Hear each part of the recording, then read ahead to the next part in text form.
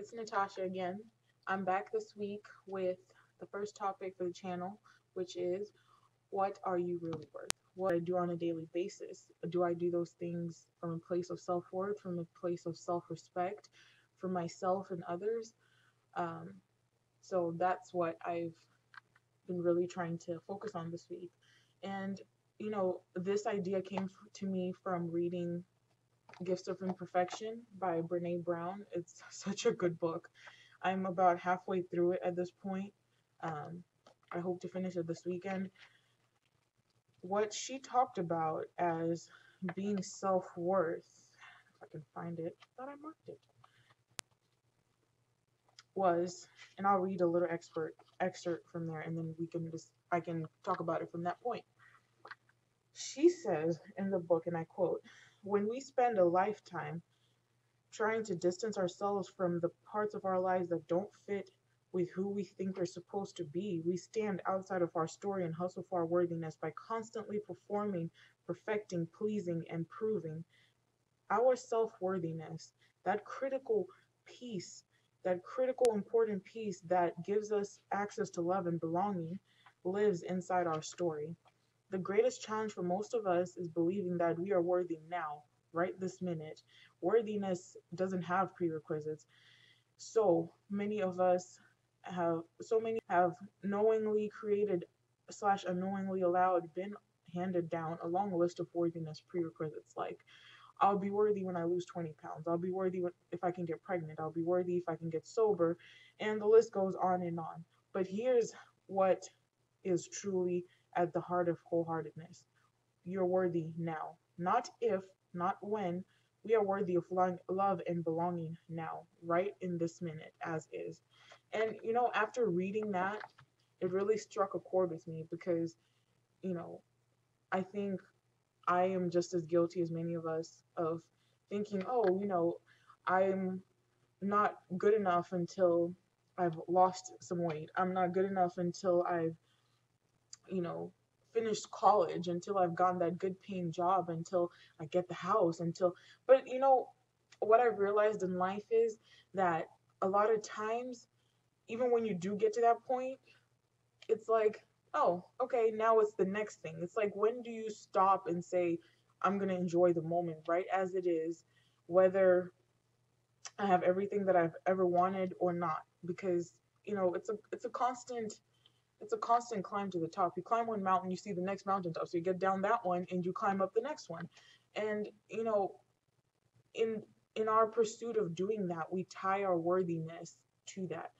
I've started saying to myself this week and writing it on my mirror every day is I'm worthy because I'm here. I'm worthy because I was born. I'm worthy because I exist. They should not be any prerequisites beyond that. There should not be any qualifications for my worthiness. And you know, when I start to think in that vein, I approach life differently. A good example is, at work when I have so much stuff going on, and I think, oh, yeah, I can take on that extra project. No, I can't. I have to set a boundary with that and say, I'm gonna this is more than enough on my table right now. And at this point, it's enough because when I can break apart my worthiness to my actions, I'm able to act from a place where it's more self caring, more self fulfilling, rather than, just fighting and trying to prove and perfect myself so I feel like I'm worthy. Because we are born, because we exist, like we breathe in and out every single day, and that's all that matters. Um, and this type of worth is like intrinsic. It's um it's not something that's really quantifiable, but when we start to tell ourselves, I'm worthy because I was born, like I don't have to qualify anything, then we can start to live our lives much happier. Because I can tell you, I've been happier. I've been seeking less validation.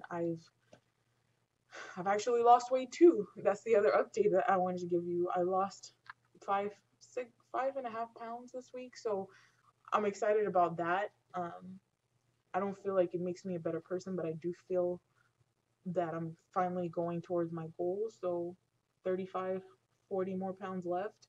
What does self worth in practice look like? It means self care, self compassion, self kindness, compassionate self talk. Like, self talk is like a video on its own, because I think the way we talk to ourselves is uh is so bad at times that we wouldn't the way we talk to ourselves, I'm trying to articulate this right. The way we talk to ourselves is so damaging at times, and it's in a manner that we would never ever think of talking to another human being. So why would we treat ourselves that way? Why would we constantly put ourselves down and feel guilty and feel just broken down? But that practice of doing that is realizing that, one, we can stop thinking that way, and two, we can just start filling ourselves with like positive self-talk, even if you don't really feel it. This is a topic that, I could go on and about, but I would say a good place to start is right here. And this was a perfect book for me because, like I said, I have been guilty of being a perfectionist. It's a book by Brene Brown. It was on Super Soul Sunday, and she is pretty awesome. I will put a link below to Amazon. I think that's the one that has the lowest price. And get the book, read it. Let me know what you think in the comments. Again, if you have not subscribed, go ahead and subscribe. And this week, just keep in mind, like, how can I keep reminding myself that I am worthy because I was born. I don't have to prove that to anyone or even to myself. I just have to remember, because I exist, I am worthy. Anyway, I hope you all have a great week. Just stay focused on progress instead of perfection, and little by little, life changes by our daily goals, no matter how small they are. Even if it means, instead of guilt tripping yourself, you go, oh, you know what? I did pretty good. It wasn't the greatest I could do, but just those little self-encouraging thoughts increase our self-worth, our feeling of self-worth. Our self-worth is intrinsic. It's just our thought about it that oftentimes affects us. So anyway, I hope you all have a good week, and remember to always make it a great day. Bye.